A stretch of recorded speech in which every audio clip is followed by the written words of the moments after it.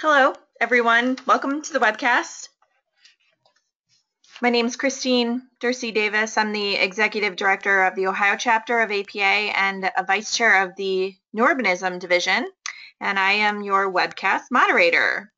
Today is Friday, September 11th, and we will be hearing the presentation, An Integrated Approach to Community Development and Planning, Resident Engagement, Neighborhood Assessments, and Evidence-Based Outcomes.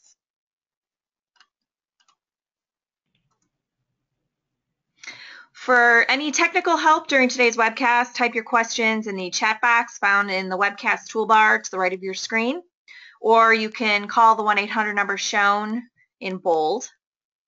For any content questions related to the presentation, you can type those in the questions box, which is also located in the webinar toolbar to the right of your screen, and we will answer those at the end of the presentation during the Q&A.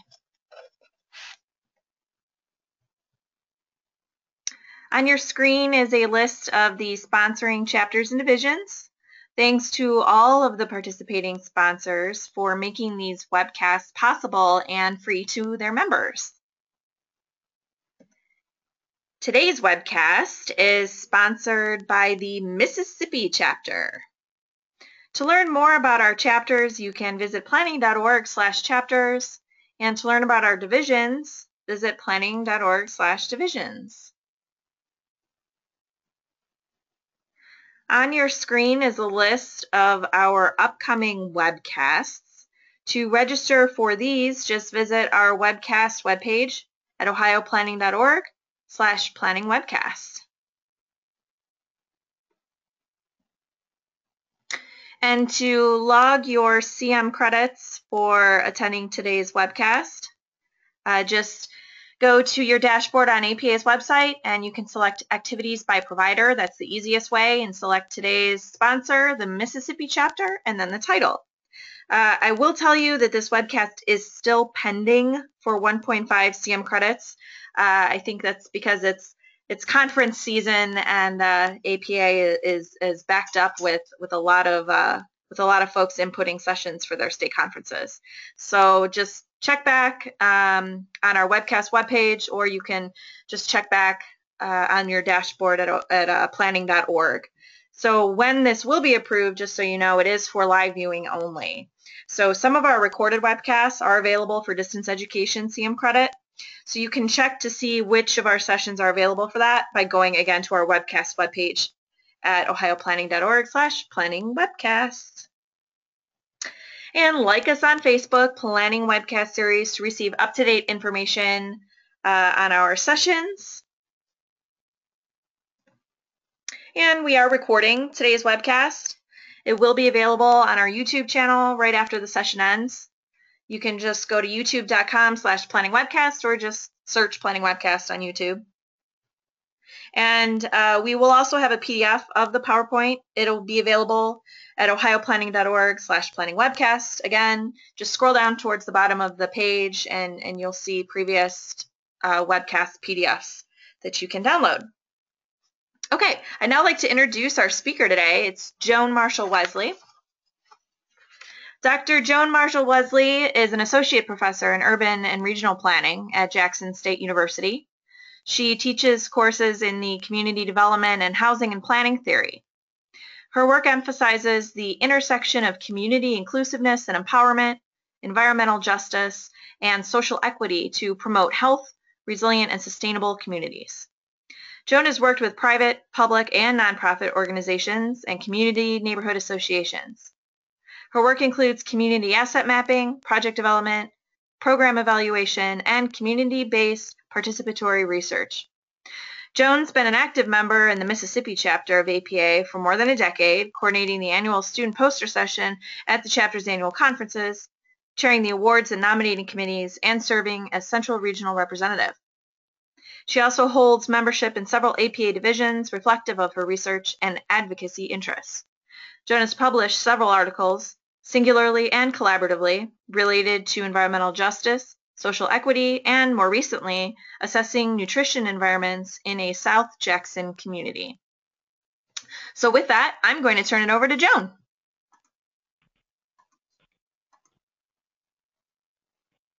Thank you, Christine. I appreciate that. And thank all of you for participating with us today and joining this webinar. So I'm going to go ahead and get started.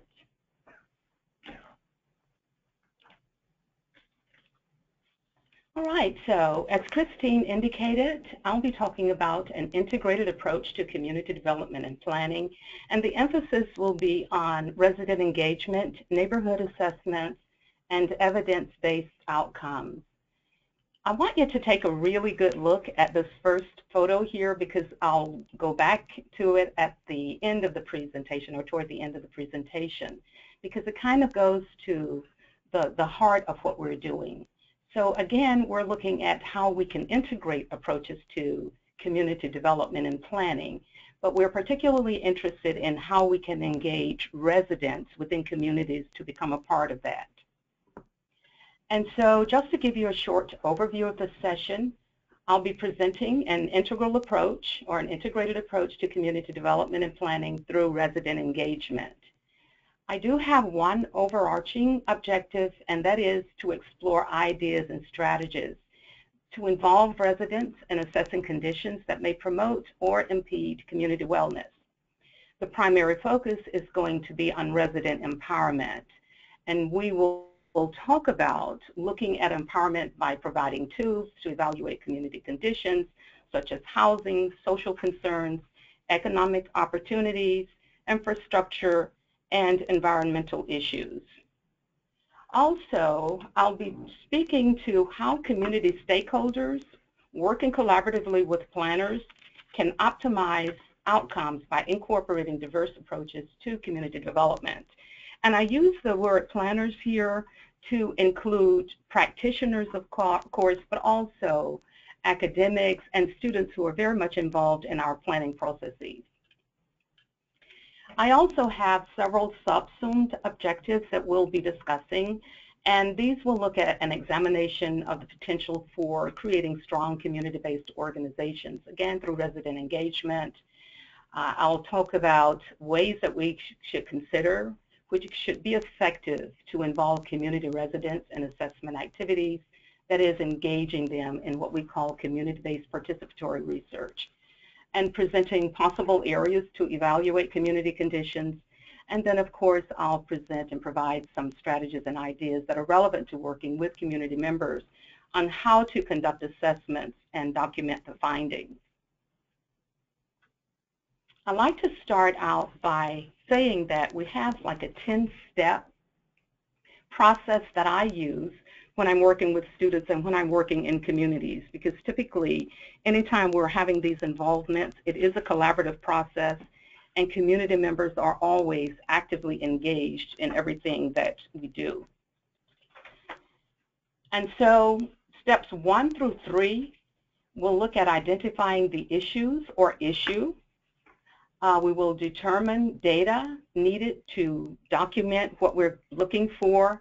We, of course, will engage stakeholders, and stakeholders may be community residents, they may be elected officials, they may be planning professionals, and certainly students, other professors. We just want to bring as many people to the table so that we can have as many voices as possible. Steps 4 through 6 look at educating or orienting the community about the processes involved.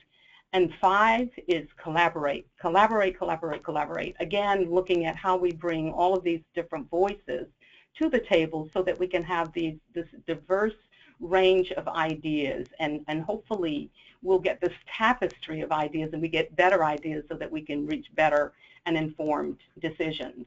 We identify the partners who are going to be involved, but we are particularly interested in identifying partners who can provide us with resources and the data that we need to conduct our research. Also, in steps 1 through 9, one of the things we really, I think, sometimes don't give enough attention to is our intergenerational efforts.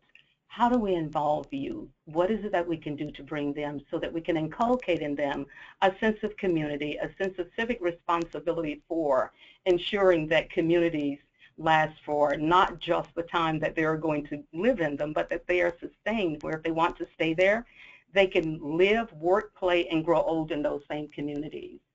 And then the research. We get down to the nuts and bolts of what we're doing with community-based participatory research.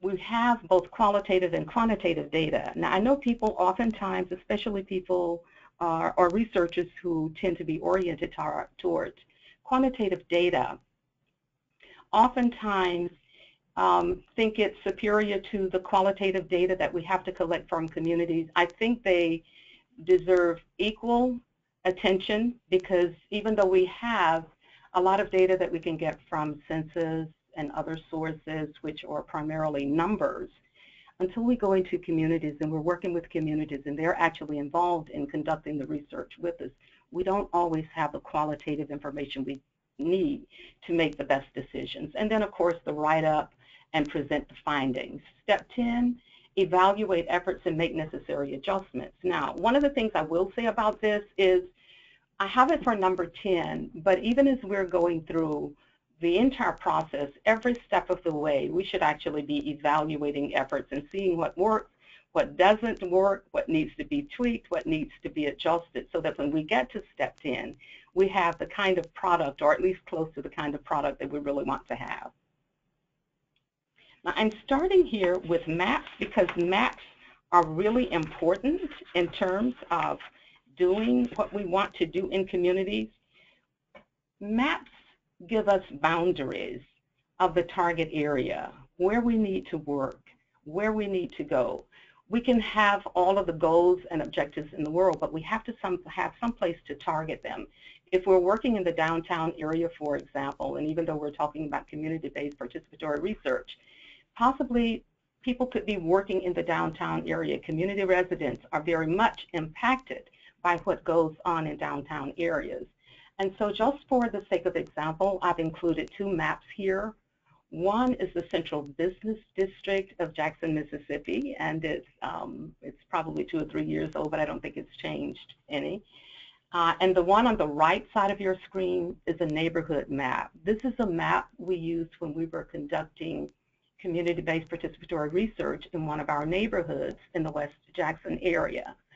Now, this is only one of many neighborhoods that make up the West Jackson community, but we did work specifically in this area, and we were primarily focused on asset mapping, or asset-based community development. And so these are the boundaries for our neighborhood targeted for the study.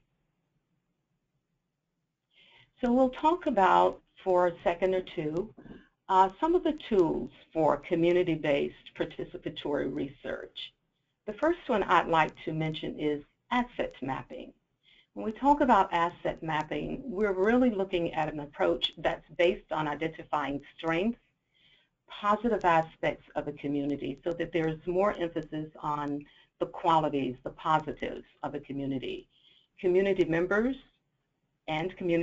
as researchers identify and document existing resources and include in community development work and the goals. We always start out with some goal in mind, even though we know we may have a significant number of issues that need to be addressed.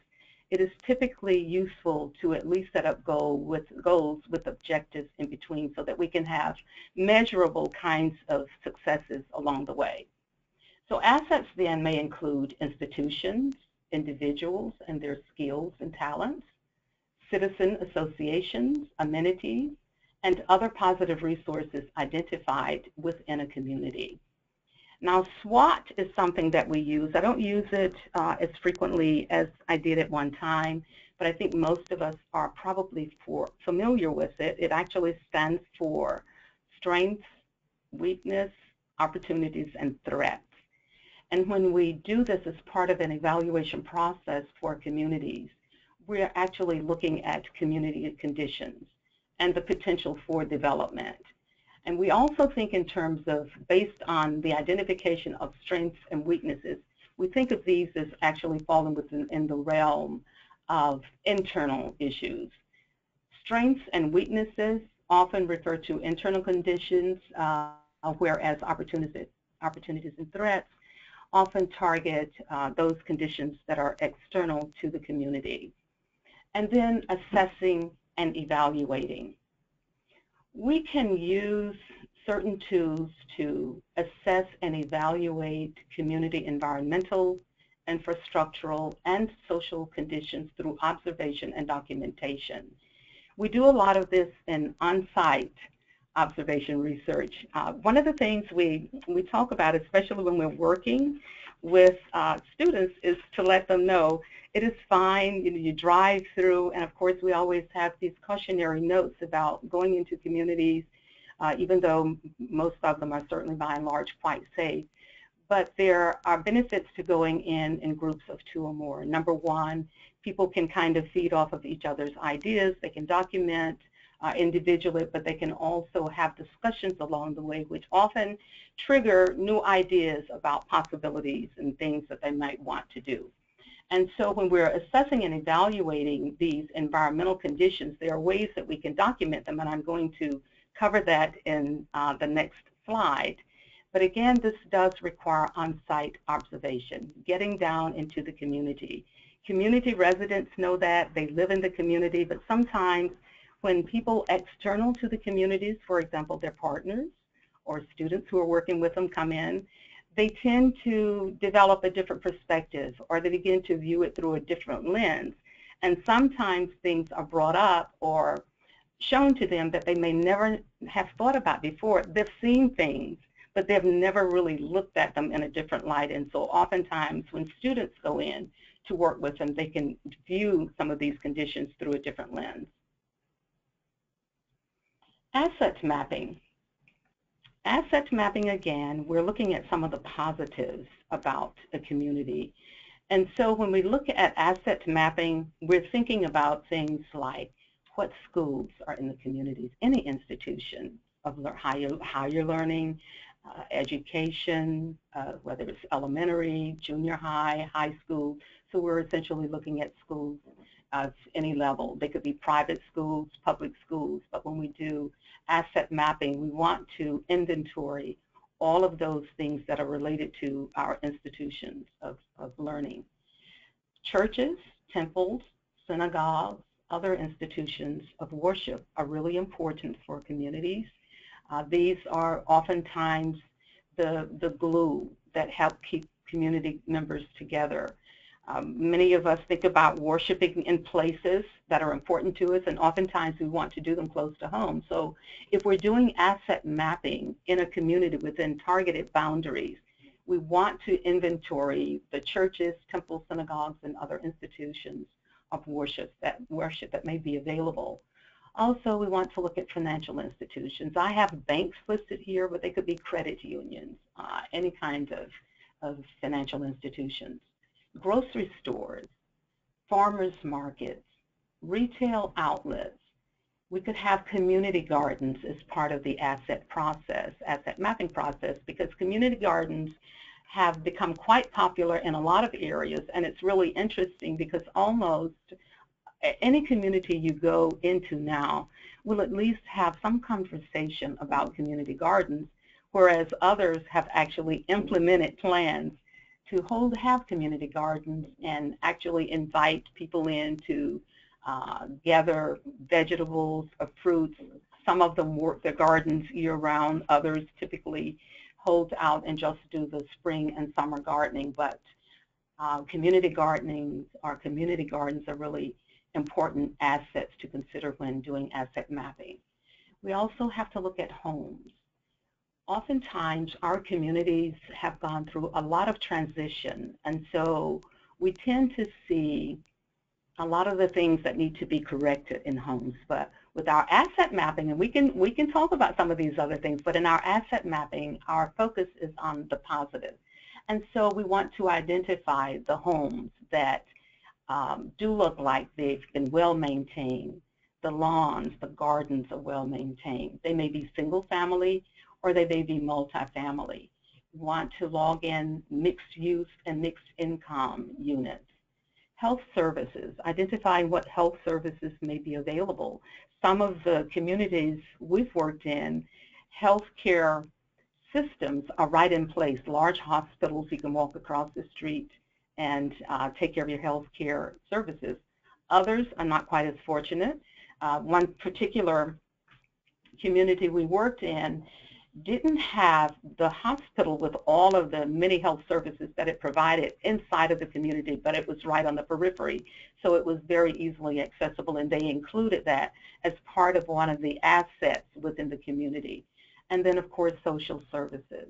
Oftentimes, the communities in which we work, which are often underrepresented and marginalized, have a tremendous need for social services. And so if social services are a key part of what people need to ensure their wellness and ensure the sustainability of their communities, then we certainly need to look at this as a positive.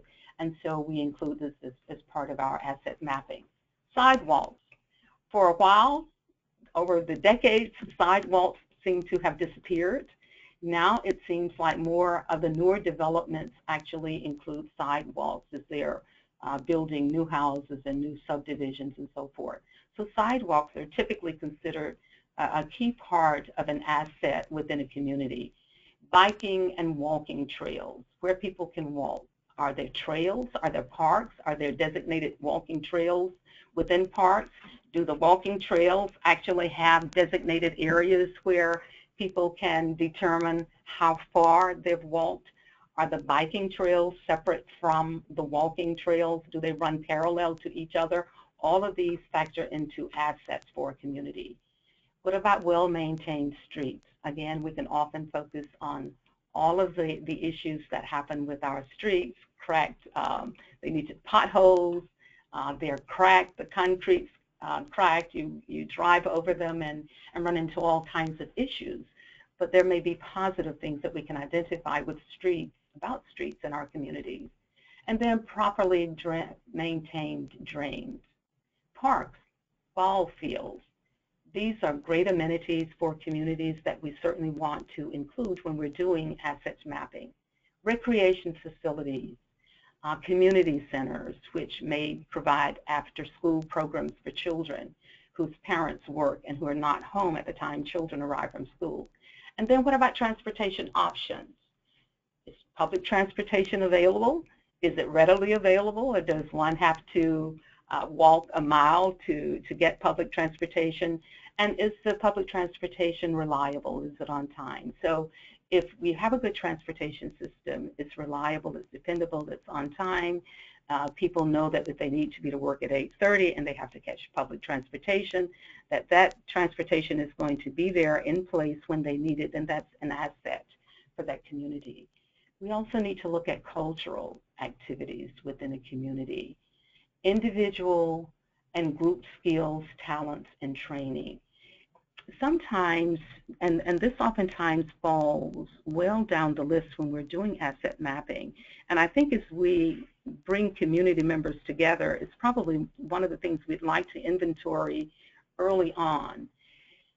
When we bring people to the table and we invite people to meetings, whether it's an initial meeting to try and organize or whether it's an ongoing meeting from neighborhood associations, it is always beneficial to inventory individual and group skills, talents, and training. And oftentimes people, especially retired people, have tremendous number of skills that they can offer and are willing to provide those skills to people who may need them. So that's a real asset. If there are retired school teachers, for example, or people who are willing to tutor students who may be having difficulty in school, they have those skills, they have those talents, they have the willingness and the time to do it. We need to list these as part of that asset under the individual skills and talents.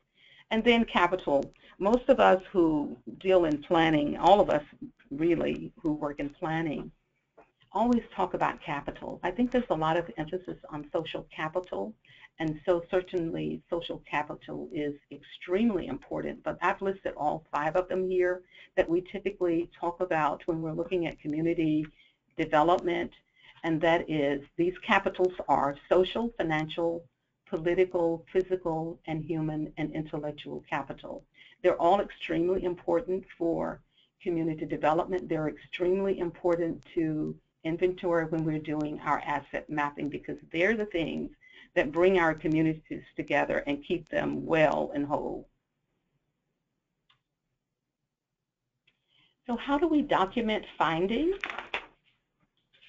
When we talk about documenting findings, we have to conduct our site visits to whatever study area we've identified with community members and other collaborators.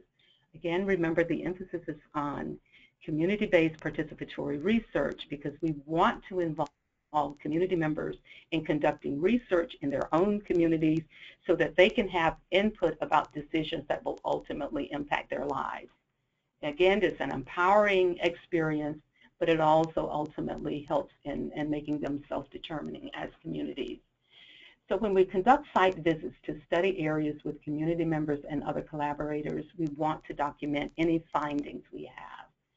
So what we want to do as we go through these areas, and again, we have to get out, we have to experience these communities, whether it's downtown or whether it's in our actual residential areas, we need to get out. Feel the community, see it, hear it, understand it, really experience it up close and personal. And then we take copious notes about our experiences, things we've discovered, conditions of the natural, built, and social environments. And there are environmental clues all over when we visit a community.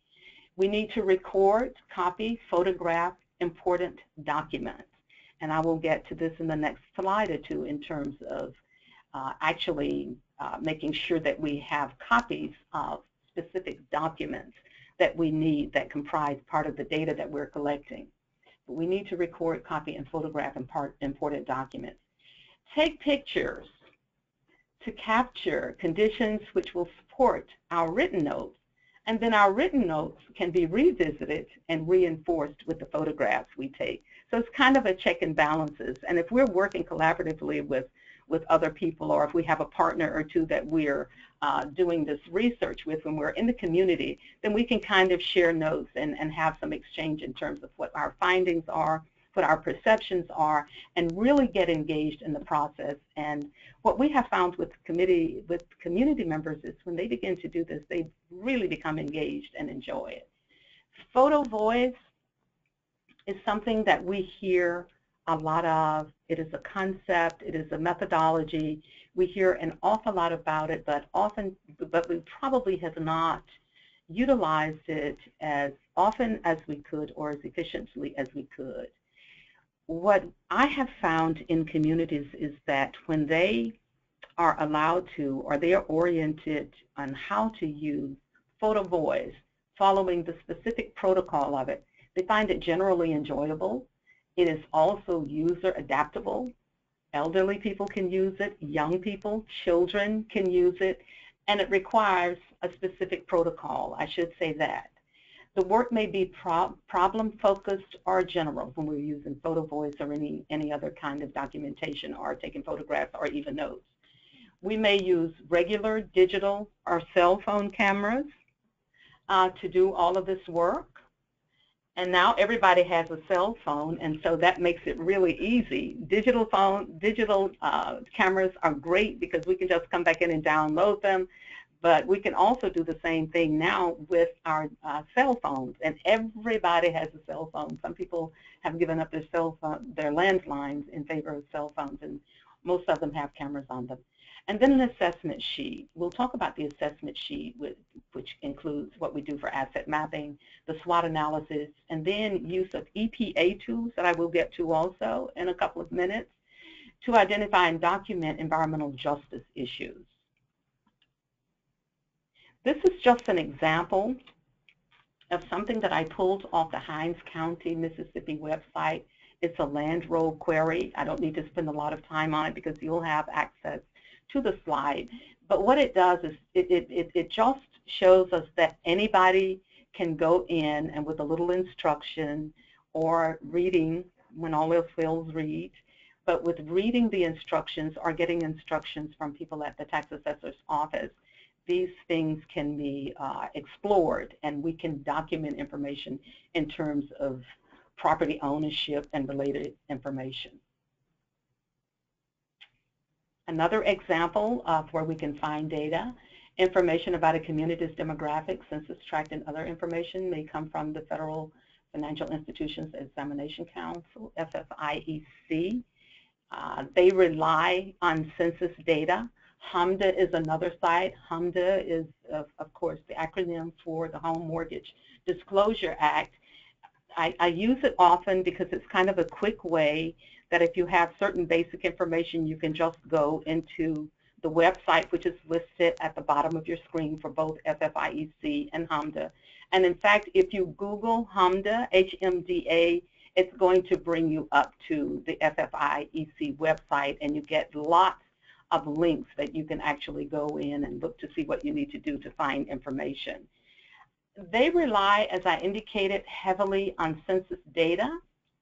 And just to show you, give you an example of that, these are data collected for HMDA. And what I did, I just chose an address in Flowood, Mississippi. I took out the address, so all you see now is Flowood, Mississippi.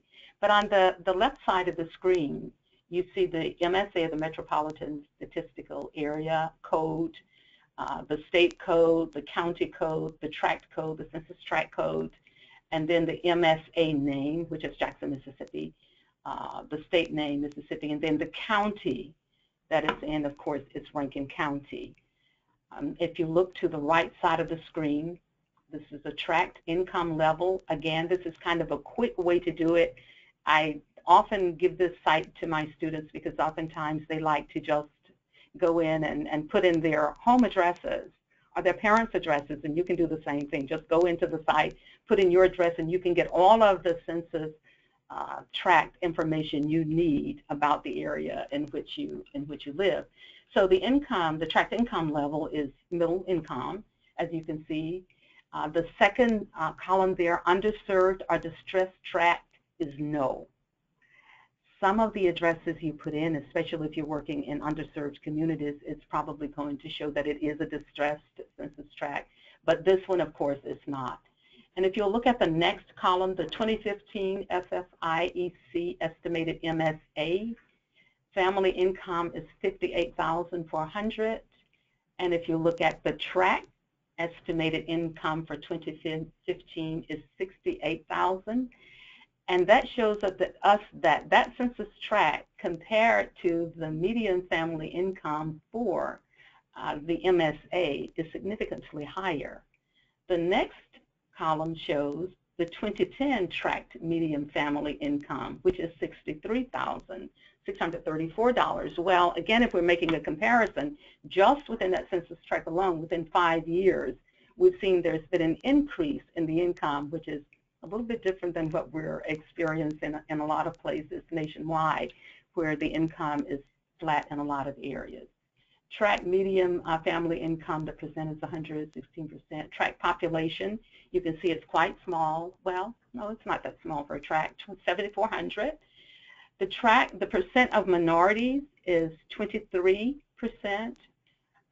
Minority population is 1,720, and so forth. And it also shows you the owner-occupied units, the units with 1 to 4 family units, and then again, re-emphasizing that the tract income level is middle income. So if you'll have access to the slide, so you have the web, and all you need to do is copy and paste it into your browser and go to that site. Or if you're not, anywhere near this slide at any given point, if you just remember HMDA, HMDA, the acronym, Google it, and you can find all you need. So assessing conditions through community-based participatory research. Some possible community conditions to evaluate. We're a little bit away now from the asset mapping, even though in this situation, I think we can find some possible positives here. So when we do the assess community conditions, we may be looking at both positive as well as not so positive conditions within the community. And if you look here, the photos that are listed, that are shown here in your slide, are the community store, country store, apartment, restaurant, and then a nonprofit community-based organization which is located in the western area of Jackson, not too far from Jackson State University.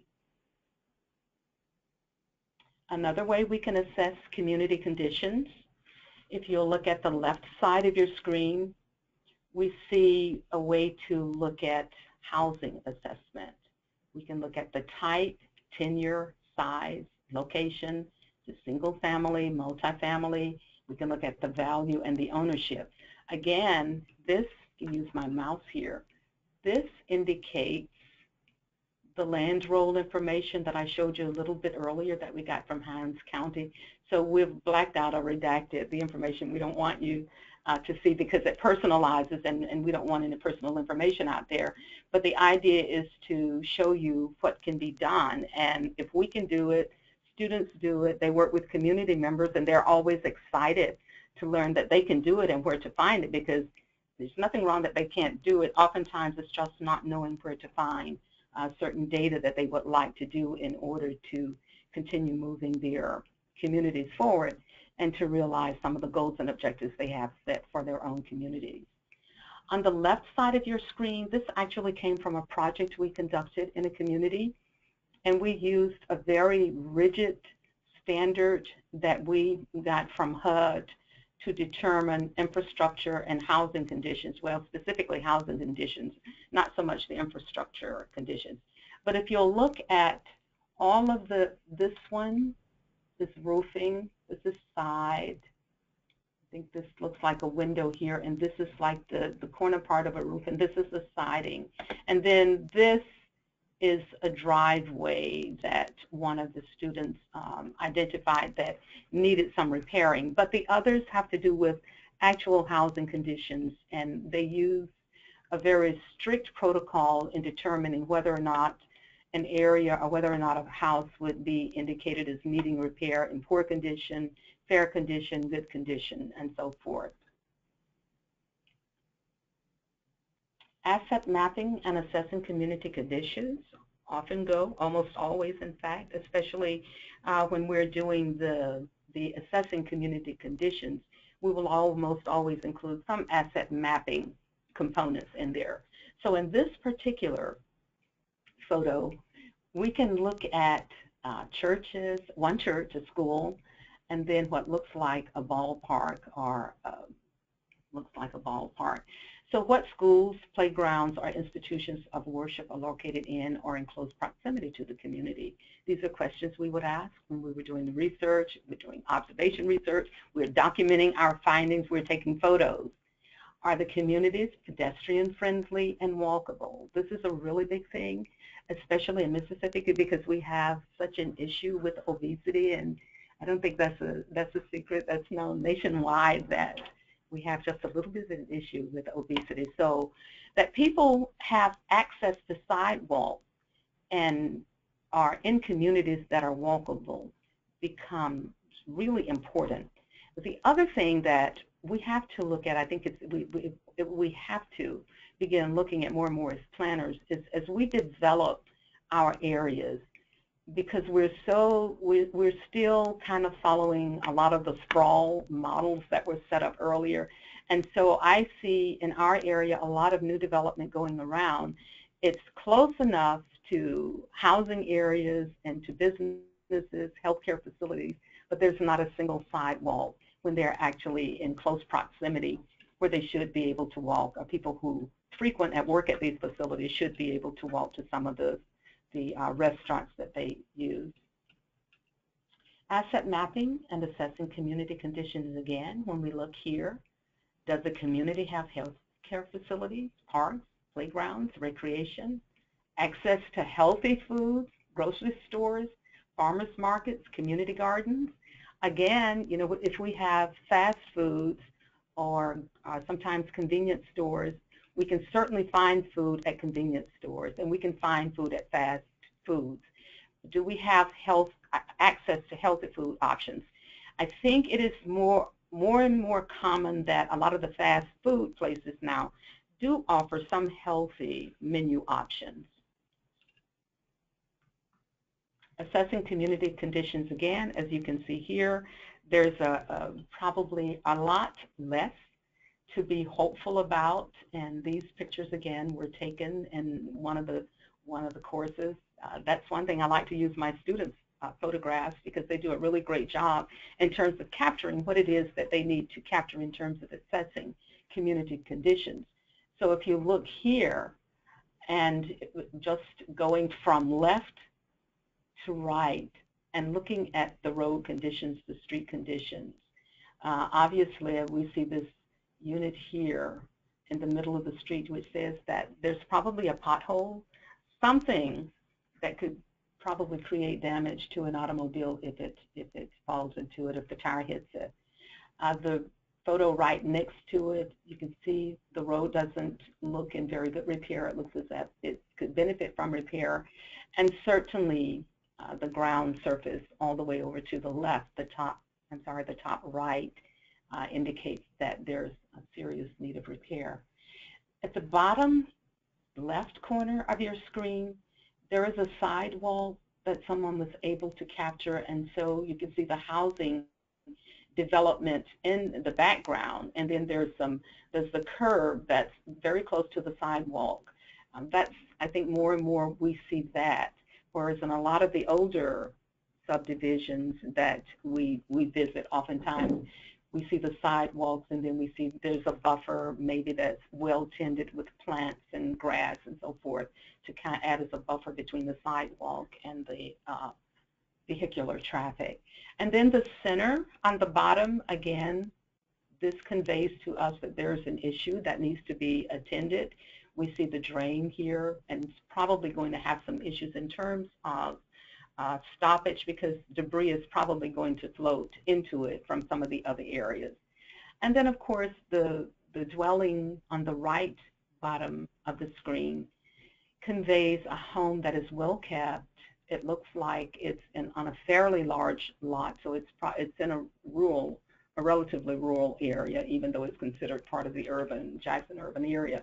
It's a little bit more rural, but you can see that the houses looks fairly new, it's modern, the grounds look well kept, and it's on a fairly large piece of land. Again, assessing community conditions.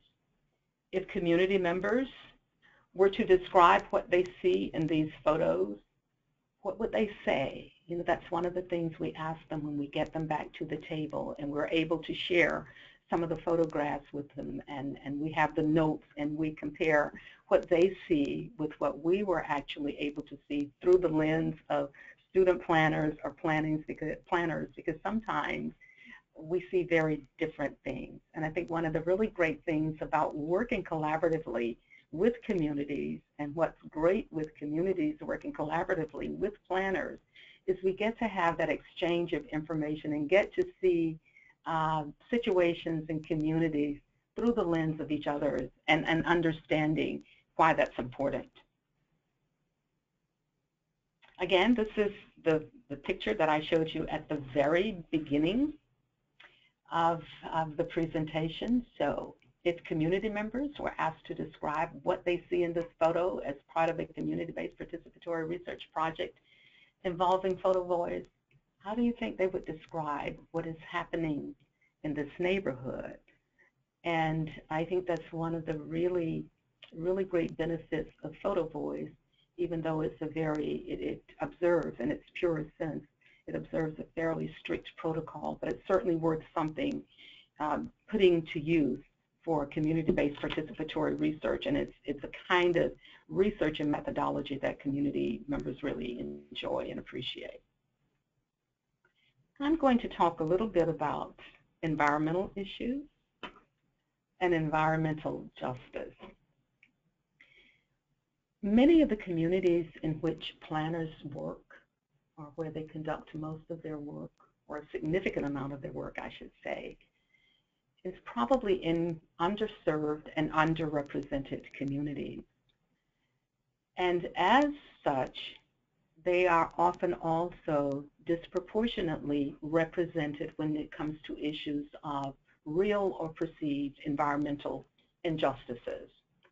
And so when we're working in communities that are concerned about environmental injustice, we can provide them with some of the tools that they can utilize themselves to identify what's happening around them.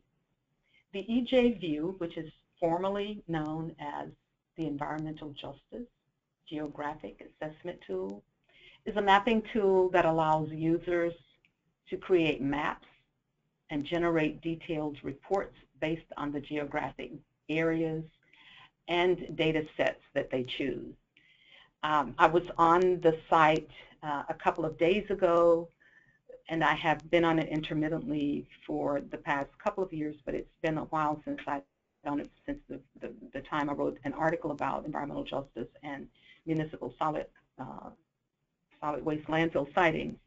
And the site itself has changed in terms of how data can be accessed.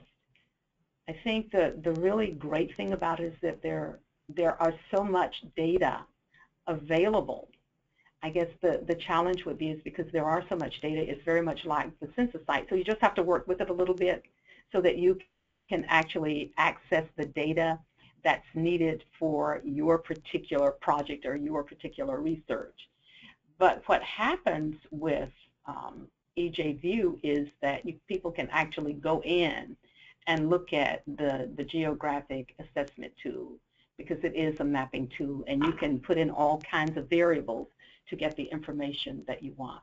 So the EJView includes data from multiple factors that may affect human and environmental health within a community or region, including demographic, health, environmental, facility level data. So when we talk about doing these assessments, we have to think about scale. Even though I'm saying community-based or focusing on community-based participatory research, we can conduct research, this kind of research, at any scale. We can do asset mapping at any scale. We can utilize the EJView and the ECHO tool at any scale. And so the only thing we need to do is to become well versed in it ourselves if we want to share it with our communities, and we can then teach our communities how to use it. And I would say that it does, of course, require technology, obviously, computer access to internet. And I think one of the myths that we're beginning to debunk more and more is that elder people in our communities don't have access to the internet, or they don't know how to use technology. While that is true for some, it's also true for some younger ones. But many elder people in our communities, and these are underserved, underrepresented communities, are quite proficient in using the internet and researching using the internet. They use Skype, they use email, they know how to do these things. They communicate with their children and their grandchildren via email and Skype and all kinds of technological requirements that are needed for doing those kinds of functions and engaging with their family members. The other one is ECHO that I want to talk just a little bit about. ECHO is that's the acronym for Environmental Compliance History Online. I've actually identified a site here that we could just kind of look at, and you can go back after the session and pull it up on the internet. I didn't do anything to make that available via the internet, so we could actually do that while online here. But there's a site that's identified in Gwinnett County, Georgia, and is in Loganville. Well, the address is here, and the site name is listed here. And then these data that show beneath that are data within a 3-mile radius. You can also pull up data within a 1 mile and a 5 mile radius. So 3-mile radius was up on the screen when I pulled it up, and I thought, well, I'll just go to it. So that's what I did. And so the data that we have here are data that show what's happening and what the demographics look like within a 3-mile radius of this site. So the racial breakdown in persons, percentage, white, almost 22,000, and it's 54.5%. African American or Black is 14.2 thousand, 35.45%. Hispanic origin, a little bit 3,700, a little more than 9%. Then Asian Pacific Islander, 1,200. almost 3% American Indian, only 130 with 0.32%, and then other multiracial that they're kind of collapsed together. This 2,700 and comprises about 6.7% of the population within a 3-mile radius of this site. The site also provides age, income, households, and education info. There are 2 other sites that I want to tell you about. One is Right to Know, and the other is Scorecard. At one time, Right to Know and Scorecard both were just kind of our go-to sources for people who were really interested in environmental justice, because there was the idea that we could get really objective data on environmental infractions and environmental issues that were plaguing communities, and communities were really up in arms about. Well, it kind of disappeared in its purest form for a while, but I noticed more recently it looks like it's back. I think it's a very, they both are very user-friendly applications, and I've included the website. All you need to do is copy it and paste it into your browser and go to it. But just looking at Right to Know on the left side of your screen, Right to Know gives an in-depth pollution report for your county, and it covers air, water, chemicals, and more. So we just wanted to include some of those. You can get the answers to the most commonly asked questions on nationwide pollution, and I put this in quotation marks because it comes directly from the site. So what I did was I input 2 zip codes. One is the area that we just talked about in Rankin County, 39232, which is in the Jackson Metropolitan Statistical Area. And the other one is 30046, which is in Gwinnett County, Georgia, Lawrenceville. So on the scorecard part, we can get an in-depth pollution report for the county, and that covers air, water, chemicals, and more. Scorecard is sponsored by Good Guide, the world's largest and most reliable source of information on the health, environmental, and social impacts of consumer products.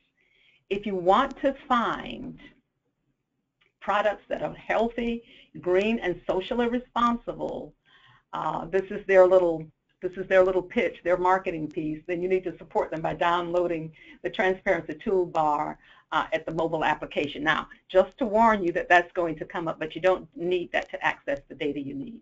So if you go to the scorecard site, you can get answers to questions on the nationwide pollution. You can find out who's polluting, what pollutants do the most harm, which is really important because we want to know which ones are extremely harmful, whether or not they may be carcinogens or whether or not they may be mildly harmful, except if it's health. I don't know that we consider anything mildly harmful. Where is the worst pollution located? And then we can compare communities and states. So we get all of these capabilities from Scorecard. Again, I've just kind of downloaded, copied and pasted some of the information from the Right to Know site. Again, looking at the in-depth pollution report for the county, covering air, water, chemicals, and more. We could get answers to some commonly asked questions on nationwide pollution. Again, looking at the zip codes that I told you about a second ago, 39232, 30046. And then we can actually look at the toxic releases to the environment. And we can compare what happens in Hinds County, Mississippi with Gwinnett County, Georgia. So this is kind of interesting because that's not really Hinds County. But anyway, if you go in and do that, and this is copied and pasted, so it doesn't copy and paste as clean as it shows up on the website. And because it is done like in almost like a bar format, it's very easy to read and it's very easy to access. So it's something that we can use that's very user-friendly to us. And then that would make it easier for us to share that information with our communities as they look for ways to actually get involved in conducting community-based participatory research. Again, if we look at the toxic releases to the environment, and they use theirs from cleanest, best counties, the national average, the dirtiest, the worst, and then we get it by the counties, we get the percentages. They do the same thing. That site provides us the same thing with air, with water, and also with land.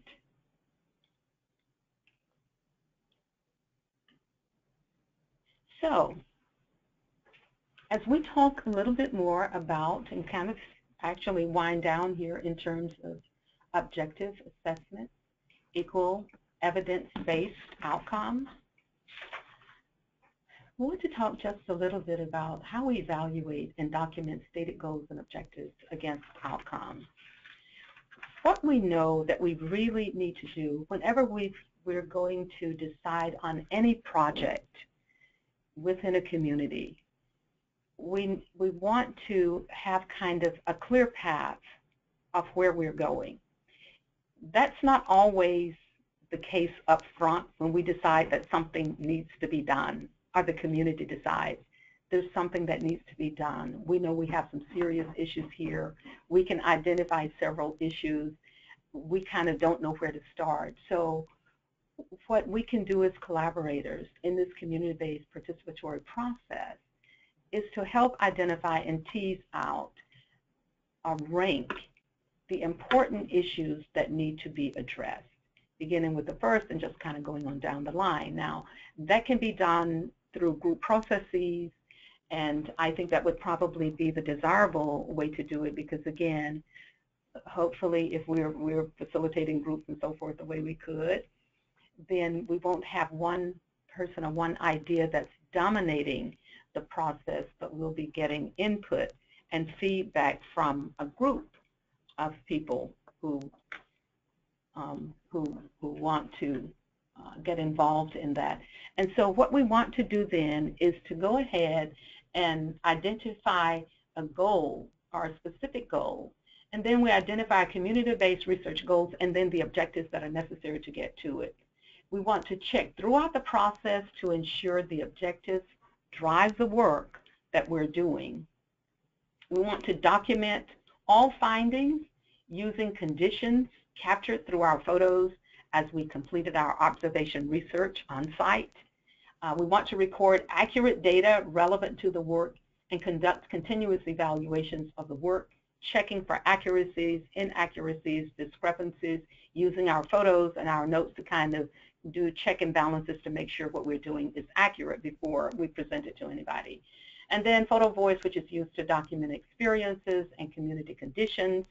And remember, again, that is a specific process that requires a specific protocol that I didn't include in this presentation today. And then documentary photography, which is a little bit different from photo voice, even though photo voice probably evolved from it in some way. But it tells stories about the strengths and weaknesses, positive aspects, and less than positive community conditions. Again, looking at data from EPA's EJView, ECHO, and then the Right to Know websites, as well as scorecard to provide documented data about environmental issues. This is a list of the resources. We are at the end of our time, and I think we've stuck pretty much to our 1 o'clock end time frame, or 2 o'clock if you're on the East Coast, and if you're from the West End, you're a little bit behind us. But these are the resources that you can use and you can go to. You will find them, I think, extremely useful, and I think they're also resources that could be shared with community members as they're engaged in participatory research. And again, I'm Joan Wesley, Associate Professor here at Jackson State University. This is my email address.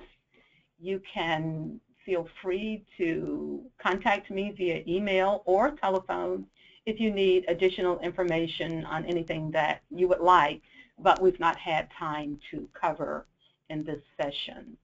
And so I would like to acknowledge, if you'll notice there, some of my students who were instrumental in getting some of these photos. And so it's always important to acknowledge our students and the work that they do, and they've done a really good job and engaged in community-based participatory research, asset mapping, and looking at and assessing community conditions throughout several communities in the area, in the state.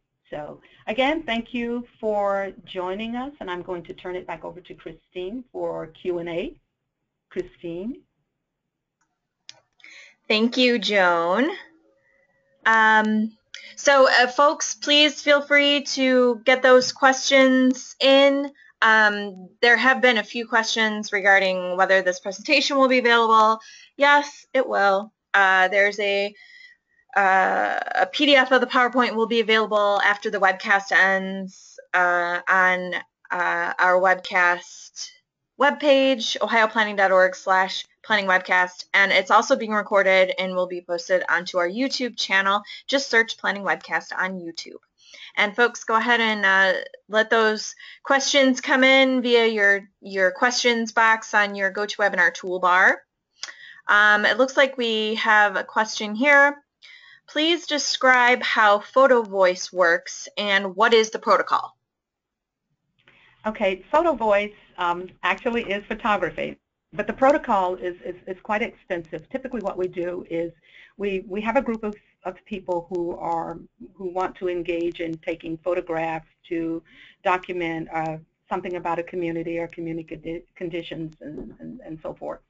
And so we try not to have really large groups in it because, or even if we do, we'll have to break it out later, because we start then with orienting the group about what photo voice is, the benefits of it, the purpose of it. And then from there, we tell them that they take photographs of a specific project or a specific area. We used it a while back for looking at nutritional environments, but it can be used for anything. That's one of the really great things about it. It can be used for almost anything you want to use it for. You just need to follow the protocol. So you gather the group, you give them an orientation in terms of what photo voice is, the purpose of photo voice. You explain to them how to use the camera and how to take pictures, and to be sure and take, especially depending on what you're doing, because you may want to do both positive as well as not positive conditions of a community, for example. And then once that's done, people come back together, your group comes back together, and you will hold a focus group. That's where it really gets kind of interesting, because you don't want more than about 10 people in a focus group. And what the focus group does then is they download the photos, and the facilitator of the photo voice process will talk about what the photos are and select some to show to the entire group. And then as the photos are flashed on a screen or are shown to the entire group, then they give feedback in terms of what those photographs convey to them, what they see in the photographs. That's why on a couple of the pictures I indicated or asked, what does this photo say to you? What does this picture say to you? And so that's part of what the protocol is about. And then after that, if you want to do a document to write up findings, you actually, if you want to write an article from it, you can write an article from it. You can write it up as part of a community document. But that's the protocol. It sounds, it's relatively straightforward, but to do it correctly, all of the pieces do need to be included. Okay. Does that help? Yeah, thank you. So I'm not seeing any other questions come in right now. So I guess what I always say is, when there aren't any questions, that means either A, you've answered everything, or B, you've given everyone so much information that they don't even know what kind of question to ask first. So either way, you did well. Well, I'm certainly available. Call or email, anybody who may have additional questions, because I do understand, especially with some of the specifics we talk about, it's difficult to cover everything on screen to include in a presentation. Absolutely. By all means, please feel free to contact me. And those links on your previous slide will also show up in the PDF of the PowerPoint if you want more information on all those great resources. Okay. Well, thank you, Joan. And if Mo is still back there, the PDO of the Mississippi chapter, and also one of your colleagues there at Jackson State, thanks to him and to the Mississippi chapter.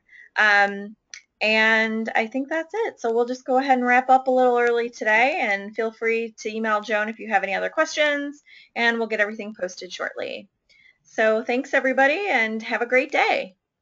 Thanks. Thank you, Christine.